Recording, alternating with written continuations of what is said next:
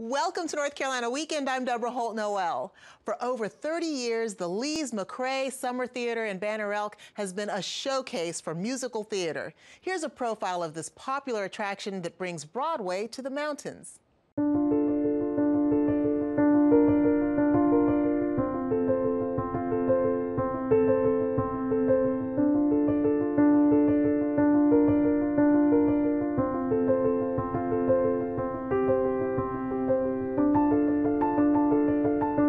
I would say that you throw everything you have into a very short amount of time, so you have to trust your director and you do what he or she says. A new town is a blue town. Now, I think they call it a jewel in the mountains. A lot of people call it that because they don't expect us to be good. I think they expect us to be sort of rural and backwards, and when they get here, they're very, very surprised. We've had some people here who've never been to a play before in their life. That's really neat. At the same time, we've had people that have been all over the world who come and say, this is as good as New York plays. We just have some kind of energy that jumps off the stage at them. Gladys, take a letter. Yes, sir. Board of Directors. Board of Directors. Employees demand for 7.5 cents raise absolutely unnecessary. Hines. Yes, sir. Keep things going. We started this theater 32 years ago, just on sort of a wing and a promise, hoping the first year would be good, and it was. And we've been going ever since, doing anywhere from 4 to 8 shows a summer. I think she's a wonderful, strong female role model. I think that she challenges you, she educates you, she inspires you all at the same moment with one single comment. I think she gives a lot to her community, to everyone that she's involved with, whether they're in this small community or not. Hi, everybody. Good to see you. We've got one more show. Didn't we have a great Mary Poppins and Patsy Cline? Weren't those great? She's just a unique talent.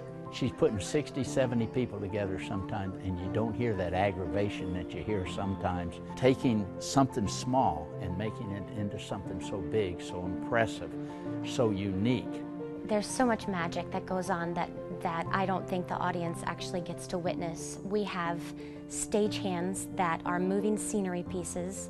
We have set designers and their assistants that help build all of these things that you see behind me. We have stage managers that try to keep us in line. We have lighting designers that help us look fantastic under this, to set moods and to set colors for us.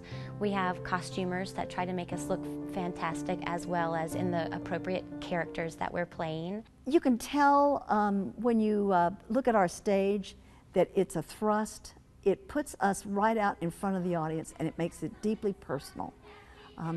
And we start with the heart first. The heart has to kind of jump off that stage to the audience. And that's, again, that's very crucial to me. It's easy to see that her Ducky grin is the grin she always wears. And she's breathless because she ran up a flight of stairs. Obviously, naturally, certainly. When they're up here, especially the summer residents, they want to be entertained, they want to relax, they want to enjoy themselves.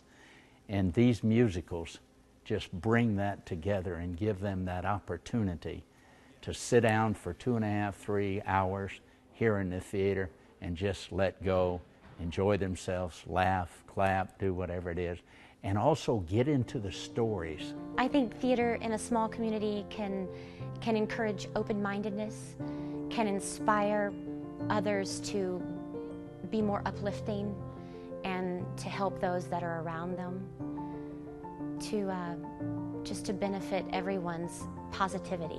I want them to think that we're just terrific, but I also want them to have some new information on life, something they can take with them that will make them a better person or help them deal with the people in their world. People can tell when they look at us that our sets have to be very confined to a very difficult space. The Hayes Auditorium stage is a very difficult space. They look at us and they're like, how on earth did they do that and make that kind of magic? So we don't have the bells and whistles. But because of the heart and because of the energy we put into it and the love we have for our audience, it works.